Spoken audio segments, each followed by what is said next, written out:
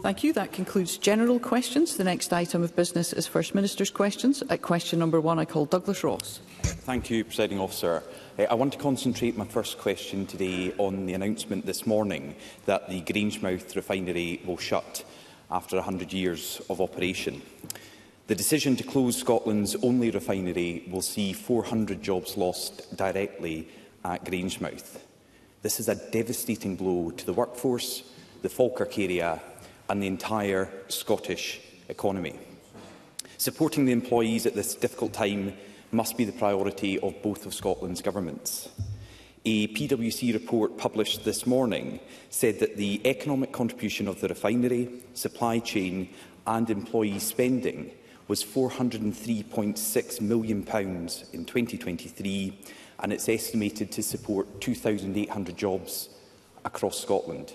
So can I ask the First Minister to outline his government's response to this announcement and say what support the Scottish Government will put in place to support the employees at this difficult time?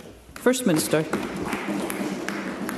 President Officer, this is a profoundly serious issue, and my first thoughts at the outset of the handling of this issue is with the workforce who will face great uncertainty as a consequence of the announcement that has been made this morning by Petro Ineos. There has been extensive engagement and dialogue between the Scottish Government and the United Kingdom Government with Petro Ineos about this issue, and both governments have made the case for refining to be continued for as long as it was possible, and certainly not for the announcement to be made today that refining will be ending in Q2 of 2025, because Mr Ross is correct, that will raise significant economic implications for Scotland. It was for this reason that I raised this issue in my first conversation with the Prime Minister on the 5th of July after the election, and there has been good and sustained engagement with the UK Government on this question. This morning, both governments have announced that the approval of the Falkirk and Grangemouth growth deal, which will see the investment of £100 million of investment in the locality, which will provide assistance for the locality to recover from this significant economic shock. There will secondly be immediate career support for workers made available in tailored support to support employees to find employment should they face those issues. And thirdly, there will be investment in the site's long-term future. The Scottish Government and the United Kingdom Government have both jointly funded the Project Willow study, which has identified a short list of credible options to begin the building of a new long-term industry at the refinery site, including low-carbon hydrogen, clean e-fuels and sustainable aviation fuels. And we will put in all effort that we can to support the workforce at this very, very difficult and worrying time.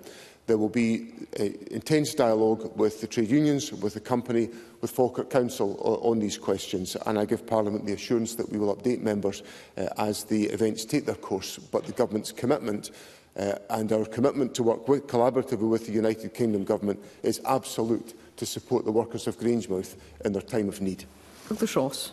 I think it's absolutely right that this Parliament is united in supporting those workers at this difficult time, and Scottish Conservative members for Central Scotland and indeed our entire group will work with both governments to assist in any way we can. Can I move to another issue that has been dominating many of the conversations we've all been having with constituents in the last few weeks? The winter fuel payment, shamelessly cut by the Labour government at Westminster, was devolved here to the Scottish Government. Here in Scotland, the decision not to pay this money to pensioners is one for the SNP Scottish Government. In announcing their decision to scrap the winter fuel payment, the SNP must have known the impact this is going to have on 900,000 pensioners here in Scotland. Labour said this policy would kill thousands of pensioners across the United Kingdom. And due to our colder climate, a disproportionate number of those are likely to be in Scotland. So does the First Minister accept that his government's decision will lead to unnecessary deaths here in Scotland? And if so, how many? Minister. Sir, I deeply regret the fact that the Scottish Government finds itself in the position that we find ourselves in. We fully expected the devolution of the winter fuel payment issue to the Scottish Government, and we're planning to pay that support to pensioners in Scotland on a universal basis. That was our plan. That's what we were working on. And with 90 minutes' notice, we were abruptly told that our budget would be cut by £160 million because of the decision of the United Kingdom Government. So this is not of our making or planning, and it certainly is not of our choice. But Mr Ross also knows that the Scottish Government, once we have established a budget for the year, we cannot increase the size of that budget unless there are positive consequential funding decisions from the United Kingdom Government. In this case, we have had a negative consequential financial decision which cuts our budget by £160 million. So I very much regret the fact that we will not be able to make these payments on a universal basis, but we have suffered a budget cut from the United Kingdom Government, and the Scottish Government is responding to that accordingly. Douglas Ross. It was a straightforward question, so I'll ask it again. Does John Swinney believe... Let's hear Mr Ross, thank you. Does John Swinney believe, as a result of the decision taken by SNP ministers here in Scotland, there will be unnecessary deaths, and if so, how many? He must know. But John Swinney also said, Presiding Officer, it was always the plan to continue to deliver this payment universally. That is not true. The Scottish Government's response to the consultation on the pension age winter heating payment, published in May, long before the Labour Government's announcement, said this: "We will continue to review the eligibility and scope of the pension age winter fuel heating payment moving forward." The SNP were considering cutting that payment back in May. Let us hear Mr Ross. It's in black and white in their own document. Now, politics is about choices, and John Swinney's government has chosen to pass on Labour cuts which could see 900,000 Scottish pensioners losing out. The SNP could have mitigated against those cuts. They have a budget of over £50 billion, and just this week we have seen... Can we have a question, Mr Just Ross? this week we have seen the bloated Scottish Government civil service reach a record high. So can I ask John Swinney, why are public sector pen pushers more important to him than stopping pensioners freezing in their homes? First Minister. In his last weeks in office as Conservative leader, Douglas Ross really is plumbing the depths in the questions that he puts to Parliament today. His interpretation of the document, I think, is a vindication of that comment. Douglas Ross knows full well the way in which the finances of the Scottish Government operate. If we suffer a cut in our budget of £160 million, courtesy of the Labour Government, we have got to respond to that, and we have got to act accordingly. Now, I need no lessons from Douglas Ross about mitigating decisions of the United Kingdom Government, because this government is mitigating a series of decisions taken by Douglas Ross and his colleagues on an ongoing basis about the bedroom tax and other measures where we picked up the pieces because of the odious decisions taken by the Conservative Government in London. So I will take no lessons from Douglas Ross on that point. But then Douglas Ross says to me there are choices. Of course there are choices. If we followed the Conservatives on what they have said about tax and spending, I wouldn't be cutting the budget by £160 million. I'd be cutting it by £2 billion, because that's the reality of the Conservative position that they put to Parliament. So I'm going to take no lessons today from Douglas Ross as he desperately clutches for straws in his last weeks in office. Douglas Ross. First Minister, standing up for Scotland's pensioners is not clutching at straws. And isn't it telling that John Swinney has now twice been asked how many people in Scotland could die as a result of his policy, and he refuses to answer. It is in black and white that the SNP were considering this in May of this year. They repeatedly call for more powers, but when they're given the chance to act, they run in the opposite direction and blame Westminster. Surely the point of devolution is to make different choices, especially when lives are at risk. I just find it very difficult to hear, as I'm sure others are too. Let's conduct ourselves in a courteous and respectful manner. Let's hear one another. Mr Ross. Thank you, Presiding Officer. I was saying surely the point of devolution is to make different choices, especially when lives are at risk. You can't oppose Labour cuts at Westminster and simply pass them on at Holyrood, all while pretending they are nothing you can do about it. Scotland is colder than the rest of the UK. Winter fuel payments must be an even greater priority here. The £160 million cost of these payments is just a fraction, 0.3% of the Scottish Government's £50 billion budget. Surely the SNP Government can find the money if it's important to them.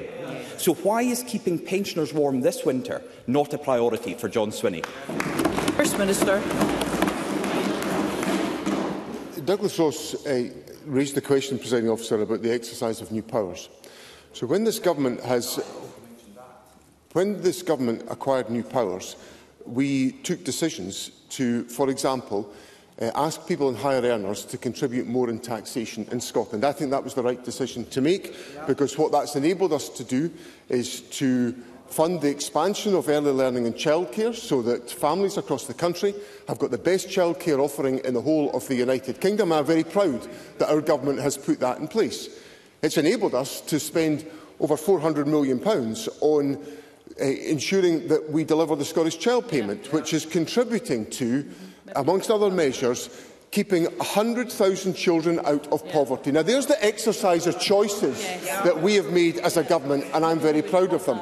But the difficulty we face on the issue about winter fuel payments is that within this hear the First Minister. Within this financial year, our budget is being cut, at the same time as we are affording pay increases for public sector workers, nurses. First Minister. I mean, quite frankly, members know that they are not conducting themselves in a courteous and respectful manner. Where there have been previous opportunities to put questions, I would ask members to focus and listen. First Minister.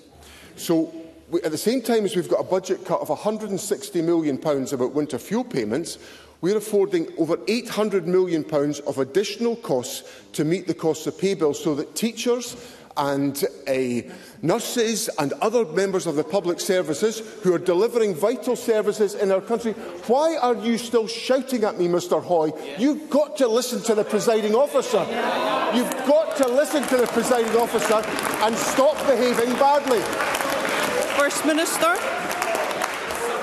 I can assure the First Minister that I am wholly prepared to chair this meeting. I will not have any members shouting at one another. So let's start to conduct ourselves in an appropriate manner for this Parliament. First Minister. So, Presiding Officer, within the financial year that we face, where we have an acute cut to our budget of the winter fuel payments, this government has been left with no choice. But what I will say to Douglas Ross is that I will take absolutely no lesson from Douglas Ross, who supported every act of financial vandalism of the last Conservative government, every act of austerity which is leading to suffering amongst pensioners and families in our country, and the Conservatives have got no lessons to teach us. Question number 2, Jackie Baillie. Presiding Officer, this morning Petro Ineos have confirmed their decision to decommission the refinery at Grangemouth. For the workforce, their families, as well as the wider community, I know this will be a time of great anxiety. Since the refinery closure was first proposed, Labour have called for both of Scotland's governments to get round the table to find solutions. And that's why Keir Starmer raised the issue with the First Minister during his first visit to Scotland after the election. And that's why the clear message this morning is that the UK Labour Government is ready to support the workforce and secure a viable long-term future for the site. Like me, I am sure the First Minister welcomes this assurance. Can I ask, will he join with me in committing to continue the work with the UK Government in the interests of the Grangemouth community and Scotland's energy security? First Minister. I'm very happy to give that confirmation to Parliament today. That's been the spirit in which the Scottish Government has operated since the issues were raised by Petra Ineos some months ago. Certainly since the change of government in July, we've had sustained engagement. There was actually sustained engagement before that, but it's carried on under the new government. And as I explained in my first answer to Mr Ross, there is a series of measures that the United Kingdom Government and the Scottish Government have announced this morning, which are designed to address the immediate issues. But I do give Jackie Baillie the assurance that the Scottish Government will concentrate and focus on meeting the needs of the workforce at what I acknowledge will be an extremely worrying time for them. Jackie Baillie. I very much welcome that commitment from the First Minister. The plan announced today delivers a £100 million fund to drive growth in Grangemouth and support the workforce, investment in new energy projects and a new technology centre to support the use of low-carbon technologies, career and skills support for the existing workforce and an employment hub to support emerging energy sectors and exploring new potential opportunities for Labour's National Wealth Fund in clean technologies like hydrogen and clean aviation fuel. All of this has been pulled together in the first 9 weeks of a UK Labour government, and it gives the hope of a strong industrial energy future at Grangemouth. I welcome the joint investment by both governments. Does the First Minister agree that this shows how the people of Scotland benefit from the Labour government's approach to cooperation rather than conflict? Minister. I think on a matter of fact, actually, and I have to be fair on this question, there was a lot of dialogue with the previous Conservative government on this issue. But so I think to be absolutely fair, this issue has been taken seriously by the United Kingdom Government of whatever colour, and it's certainly been taken deadly seriously by the Scottish Government. The Project Willow study, which is a really important part of research about viable alternatives for development of the site, predates the existing government, so but I'm glad that that's been supported as a consequence of the announcements today. I agree very much about the basis of cooperation. It's no secret that the Scottish Government would like the United Kingdom Government to move faster on the authorising of the Acorn carbon capture and storage project. It has been a subject of deep concern to me that promises that were made to me directly by ministers in the last United Kingdom Government have not been fulfilled about the authorisation of that scheme. And I feel deeply let down by the fact that that has not happened. And promises were given and they have not been fulfilled. So it's a point I have made to the Prime Minister that an early authorisation of the Acorn carbon capture and storage project would be a significant boost to the efforts to find new opportunities in the Grangemouth site, and I do hope the United Kingdom Government is listening carefully to the words I'm saying to Parliament today. Jackie Baillie. I think you'll find the government has not just been listening carefully, but has been acting in the interests of the people of Scotland. And of course, a new National Wealth Fund is something that didn't exist before the Labour government came to power, and that can make change happen. And a UK Labour government working with the Scottish Government is part of the promise we made to Scots at the general election. Labour made a commitment that we would not leave communities behind. And that's why we've got on with passing the legislation to set up GB Energy, awarded a record-breaking number of clean energy contracts, announcing this £100 million support package for Grangemouth alongside the Scottish Government, protecting Scotland's industrial base, securing the well-paid jobs of the future and delivering the transition to net zero. This new consensus doesn't appear to have lasted long on the SNP-backed benches. But there is more. we could and should be doing here in Scotland. It's taken 3 years for the SNP to publish a green industrial strategy. So whilst I welcome the enthusiasm with which the First Minister has engaged with the UK Labour government in the last few weeks, does he agree that to deliver new investment, good jobs and energy security for Scotland, we need to step up action here as well? First Minister. There's plenty of action on green energy and green opportunities in Scotland. Just one of my first engagements as First Minister was to announce the investment at the Ardres Airport near Inverness, followed by the Cabinet Secretary for Net Zero announcing the investment at Sumitomo in Nig, which is another formidable investment in the renewable sector. And just on Monday, I had the pleasure of being in Buckie for to inaugurate the operations and maintenance facility of Ocean Wind, who are leading the development of the Murray East and Murray West offshore renewables wind farm. Now, that's all happening on the watch of the Scottish Government, and I'm delighted that that's happening. Now, Jackie Baillie is right. We've got to intensify the pace, which is why the Green Industrial Strategy has been published.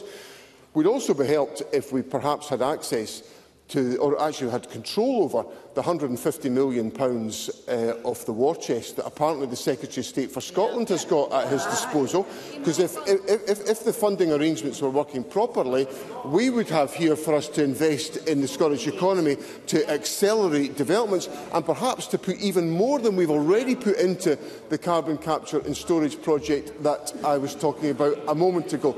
So I'm all for working together. Yep. But let's make sure we've got the resources here by the end to austerity, which allows us to invest in the economy. And while we're on the subject of promises and what's been delivered by the Labour government, the Labour government promised that it would reduce people's fuel bills by £300, and they are going to go up by £149 on average. That is not the change that people voted for in Scotland. Question number 3, Patrick Harvie.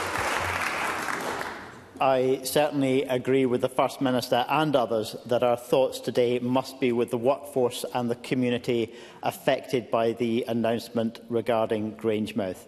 But the truth is that the Government has been well aware for years that Grangemouth urgently needed a just transition plan. And yesterday's so-called Green Industrial Strategy contained nothing new to achieve a fair transition away from polluting industries. So the workforce and the community have been failed by the private owners, but they've been failed by both governments too. Why has the Scottish Government produced a green industrial strategy that looks like it was written by oil and gas lobbyists and which contained no transition plan for Grangemouth? First Minister. I welcome the comments that Mr Harvie's put on the record about the workforce at Grangemouth. I don't think it's a laughing matter, to be honest, to the Conservatives about the hardship that's faced by the employees at Grangemouth. So I welcome the comments that Mr Harvie's put on the record about the workforce, because I think it is important that Parliament acts with solidarity when members of the public face difficulties. But in relation to the Green Industrial Strategy, amongst the 5 opportunity areas in the Green Industrial Strategy, the first one of them is about investment in the wind industry, which is a formidable contributor towards our Green Industrial Strategy. I know that Mr Harvie takes a different view to the Government on carbon capture and storage, but it's an important element of our Green Industrial Strategy, as are the development of financial products that will enable investment in the self-same renewable energy industries that I've talked about, or the development of hydrogen possibilities, which have got enormous significance with the export potential that can arise out of the investment we are making in offshore wind. So I hope some of that detail gives Mr Harvie confidence that the Green Industrial Strategy is meeting the needs of both the workforce at Grangemouth, but also applies across the Scottish economy in providing new opportunities for transition. Patrick Harvie. Look, the news about Grangemouth this week makes it all the more important that the Government is truly honest about its climate action, but they didn't even want to tell Parliament about their legally required plan to make up for their missed targets. They slipped it out on Friday with no debate, no statement to Parliament, not even a press release on that legally required report. And no wonder they're embarrassed by it. It's supposed to show what new climate action they're going to take to make up for falling further behind on climate. But it contains no new policy whatsoever. And this after they spent the last few weeks abandoning policies that the Greens achieved in government. They've raided the Nature Restoration Fund and the ScotWind money, and they're planning a big increase in rail fares, which the Greens had cut.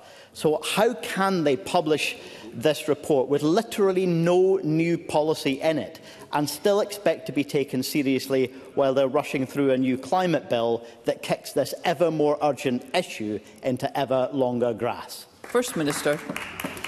I think it's important that we look at all of the detail that's relevant in this area. So, for example, in the programme for government that I announced last Wednesday, we set out our investment programme for a Just Transition Fund in the North East and in Moray.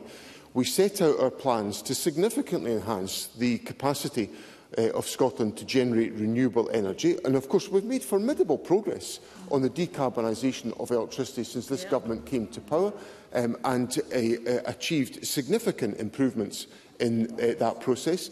The programme for government included material about the expansion or the restoration of 10,000 hectares of degraded peatland and the creation of 10,000 hectares of woodlands.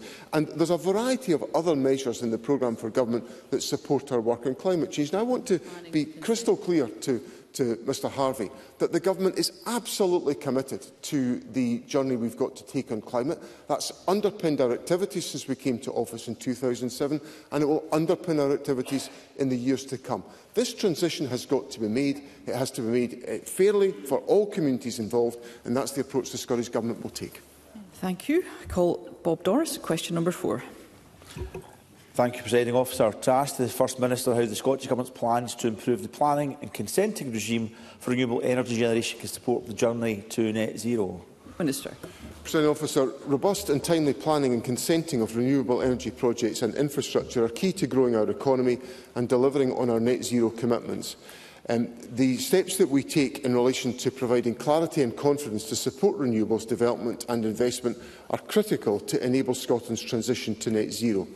That's why I set out in the programme for government last week a set of actions to deliver improvements that we need to see in the current regime.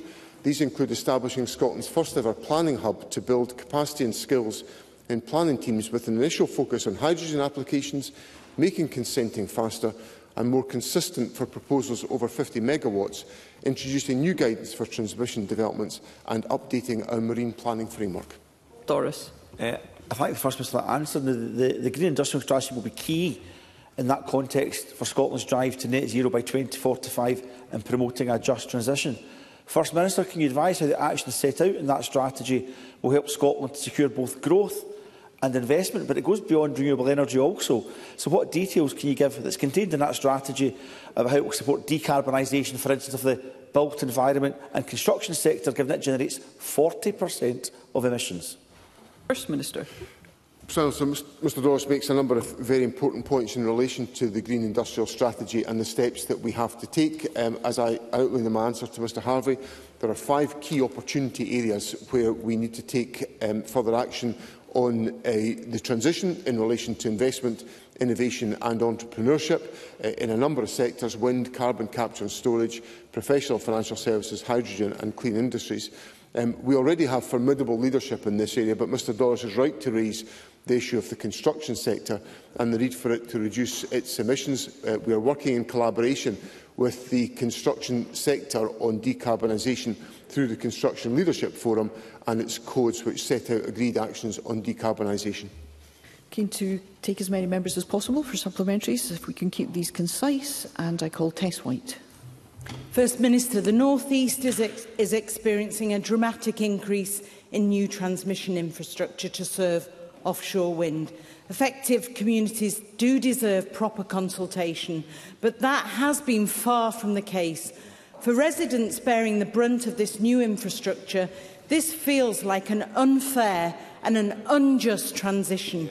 And as the Scottish Government looks to improve the planning and consenting regime for renewables, you describe it as making consenting faster.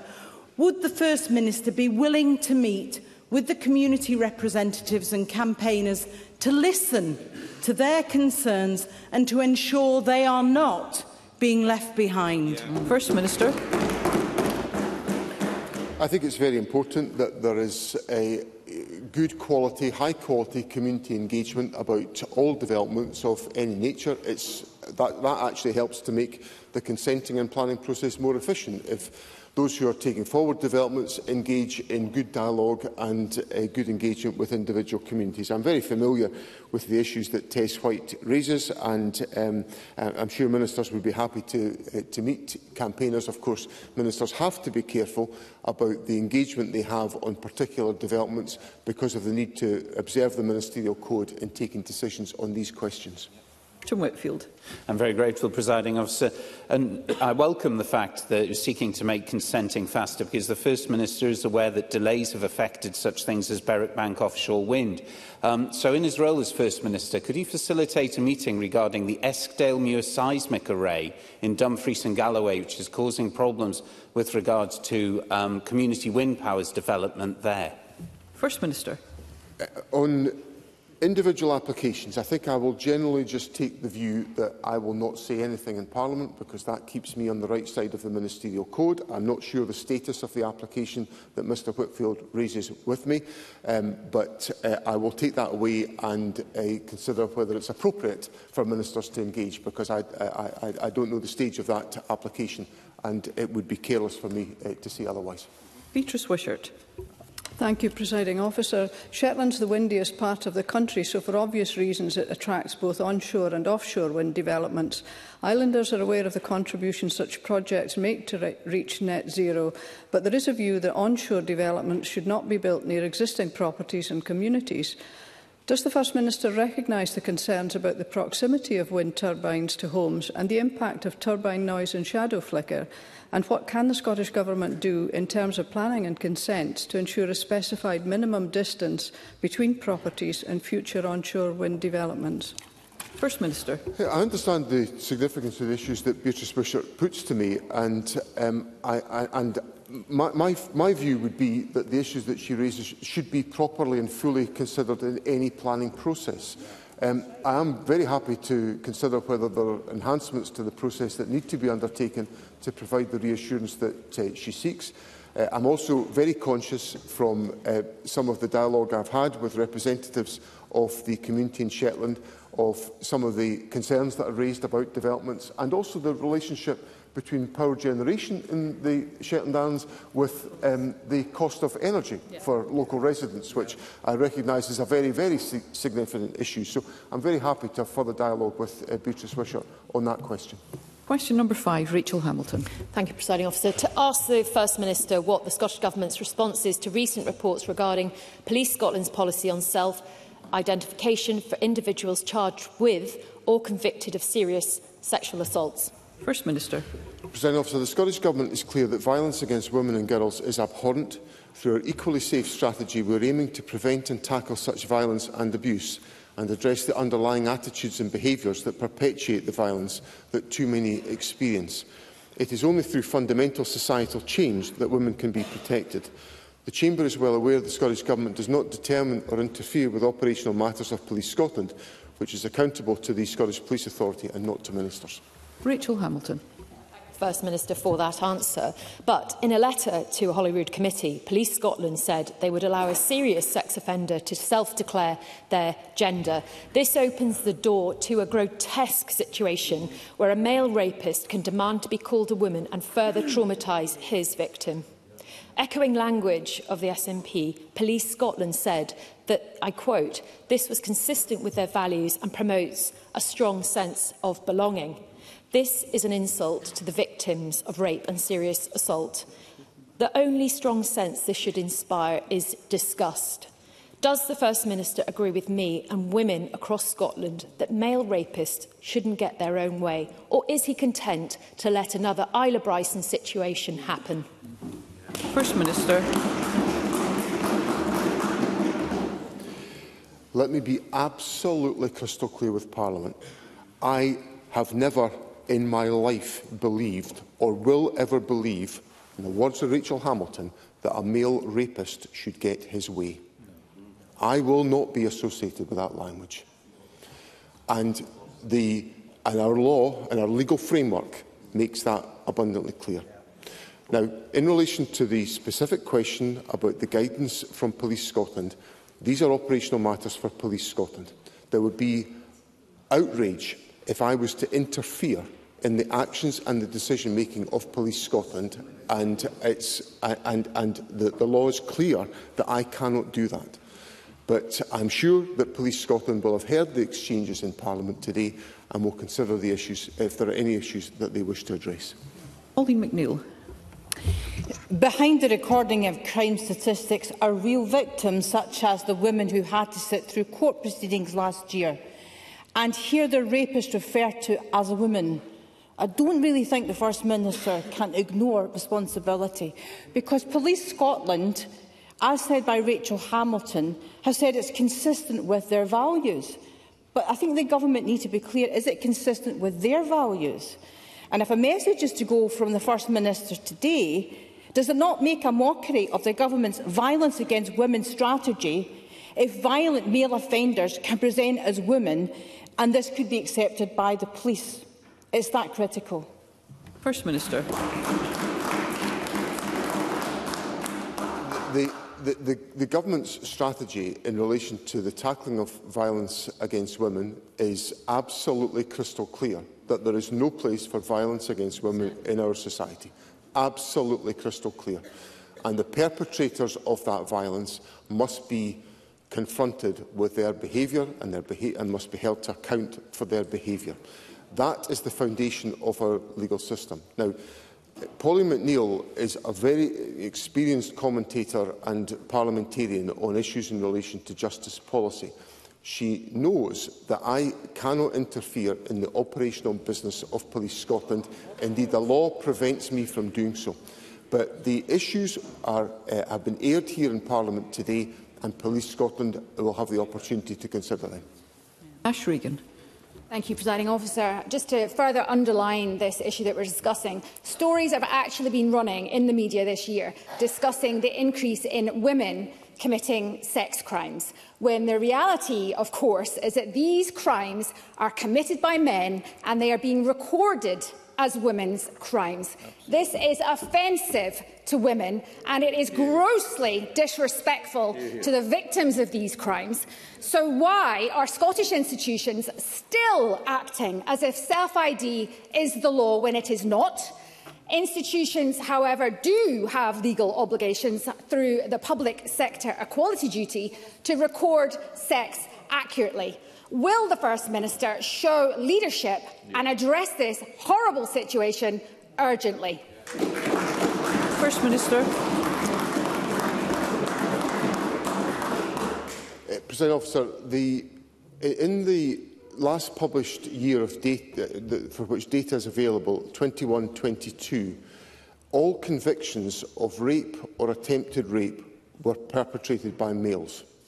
That's a statement of fact in relation to the most recent data that's available. I acknowledge the concerns that are being expressed in Parliament today, but I come back to the fundamental point that the recording of information on those committing crime is an operational matter for Police Scotland. They must be accountable for the decisions that they take, and it is not for the First Minister to interfere or specify in operational matters of Police Scotland. Question number 6, Carol Mockin.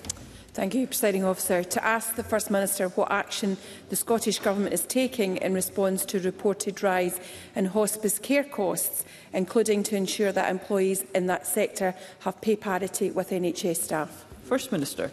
Presiding Officer, independent hospices are highly valued and provide vital support to people and their families, as well as supporting other local health and social care services and teams delivering palliative care. I understand the pressures that hospices are currently facing, and the Scottish Government strives to support independent hospices where possible.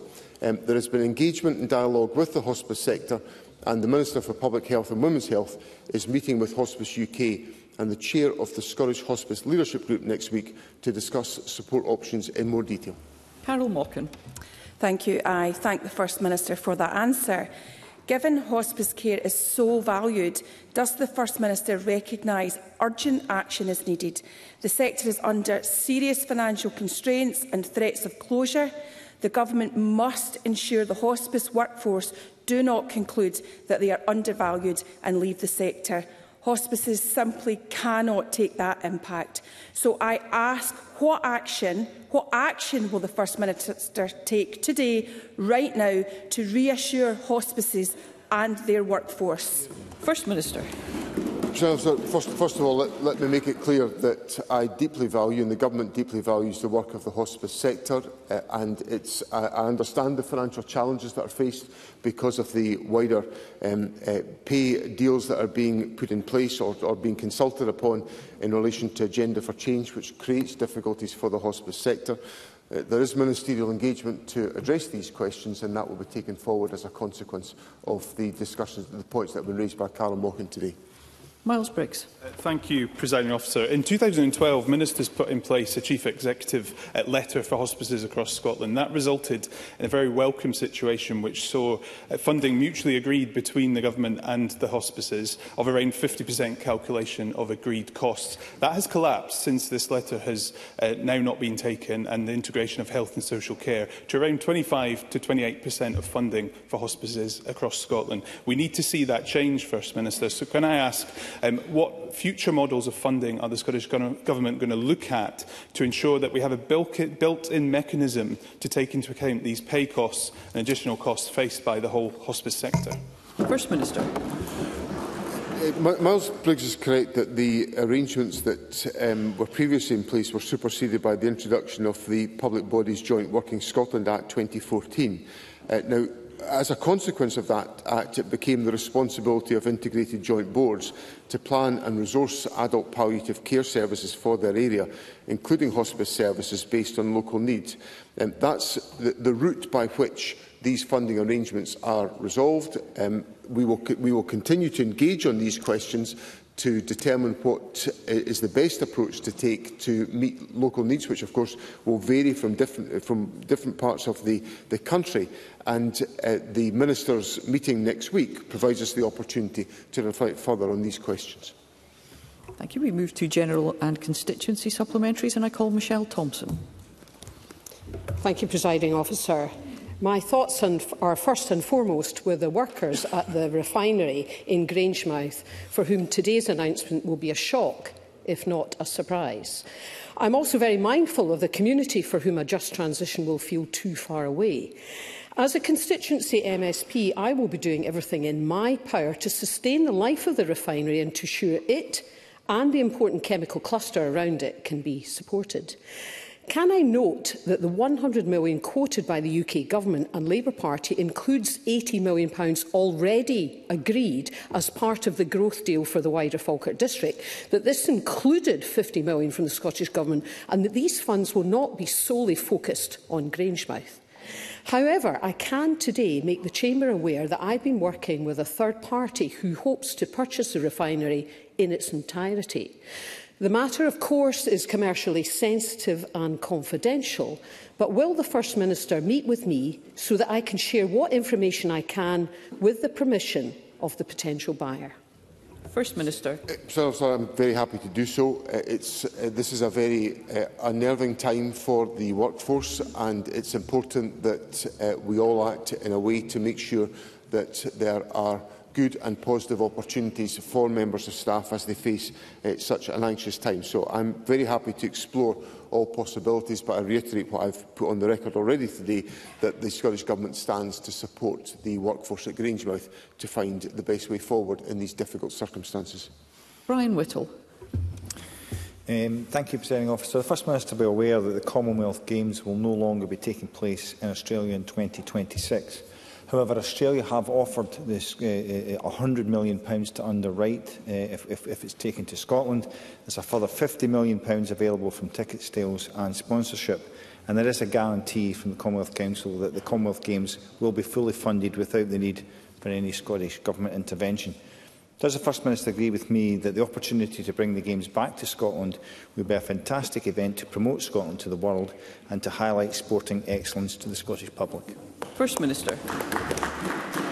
I think we all have very fond memories of the Commonwealth Games in 2014, which were a marvellous spectacle.